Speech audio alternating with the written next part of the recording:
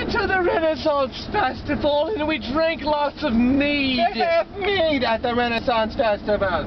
It's good. Leprechauns like mead. And they threw chocolates at a man in the tree. The man in the tree would fall, we would kick him. He had a horn that he had with mead in it. He drank mead from the horn. The leprechaun didn't like it. We also had a dominatrix. With a damn whip around his neck. Around my neck. His neck.